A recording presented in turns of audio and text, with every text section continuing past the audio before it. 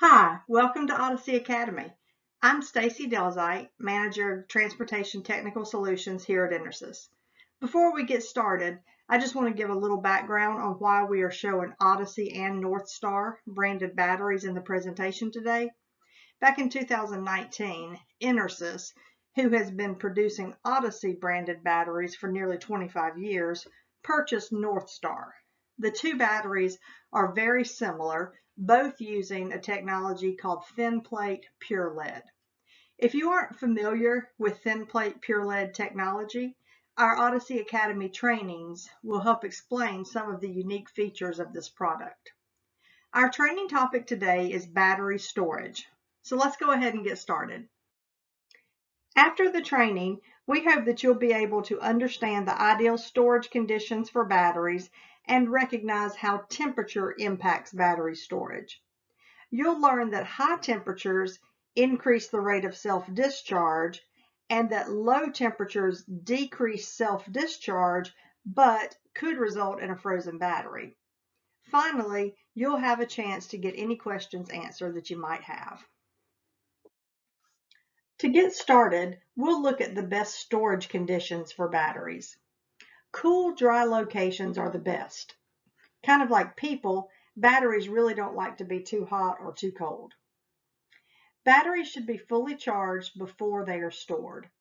So if you have a seasonal application like a boat that is only used for a portion of the year, you want to fully charge the battery before the boat is put away for the season.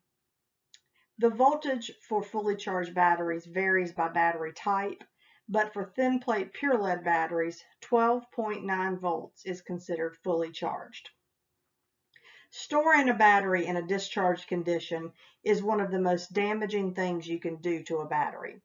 It allows sulfate from the sulfuric acid to become very stubborn and can get to the point where the damage is irreversible. When it's time to get the boat out next season, the battery should be recharged before it's used.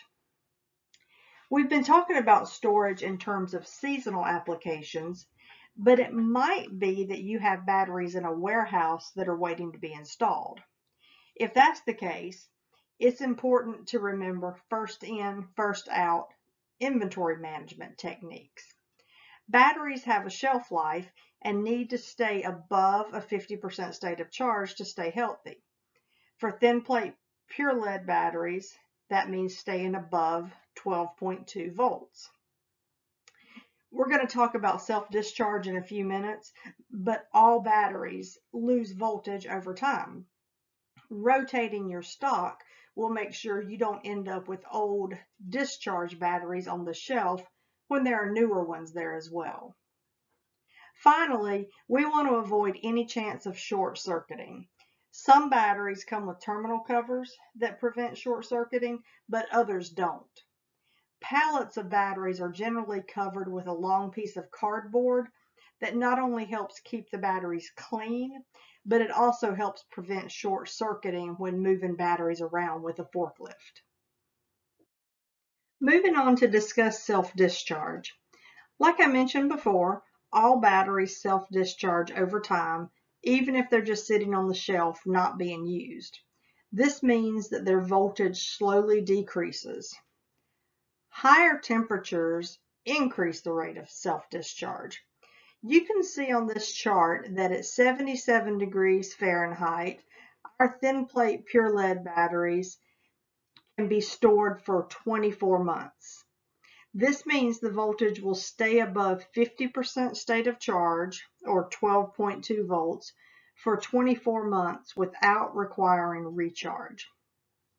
We like the batteries to stay above 50% state of charge so that sulfate doesn't damage the battery and it will perform as expected.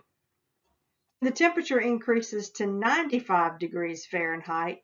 The storage time is cut in half to 12 months.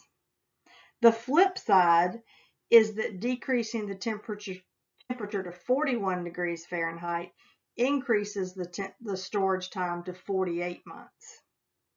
So if you have to store batteries for any reason, it is an advantage for the temperature to be cool. Speaking of cooler temperatures, we want to point out that although lower temperatures decrease the rate of self-discharge, it is possible for batteries to freeze at very low temperatures. A lot of people think that only flooded batteries can freeze, but that's really not true. Any battery can freeze if it gets cold enough. With flooded batteries, quite often when they freeze, they crack along the corners, and then when the battery thaws, liquid leaks out all over the floor. With valve-regulated batteries, like our thin plate pure lead batteries, there is not an excess of electrolyte in them. The design is considered acid-starved. So while a valve-regulated battery may freeze, usually the battery won't crack. Looking at the chemical equation for the reaction of a lead-acid battery, we can see why they can freeze at low temperatures. On the left side here, we are showing a charged battery. We have lead dioxide from the positive plate, lead from the negative plate, and sulfuric acid for the electrolyte. The sulfuric acid in a charged battery has a specific gravity around 1.300. Sulfuric acid with that specific gravity freezes at negative 94 degrees Fahrenheit. On the right side of the equation, we show a discharged battery.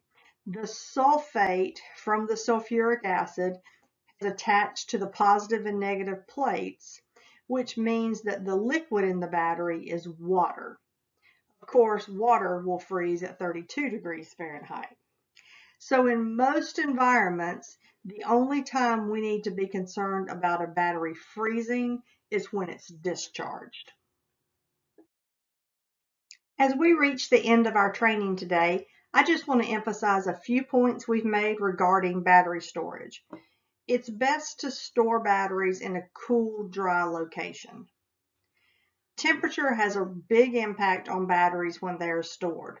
First of all, temperatures above 77 degrees Fahrenheit increase the rate of self-discharge, and it is possible for batteries to freeze at low temperatures if the battery is discharged. Thin plate pure lead batteries have the lowest rate of self-discharge of all the lead-acid battery types. This means at room temperature, thin plate pure lead batteries should not have to be charged for about 2 years. We want to thank you for attending our training on battery storage today. We plan to have more of these training sessions in the future, so stay tuned for additional topics that we're going to cover. If you have questions that weren't answered today, feel free to email me at stacy.delzite@intersys.com, or you can call our technical support group at 1-800-964-2837. Thanks.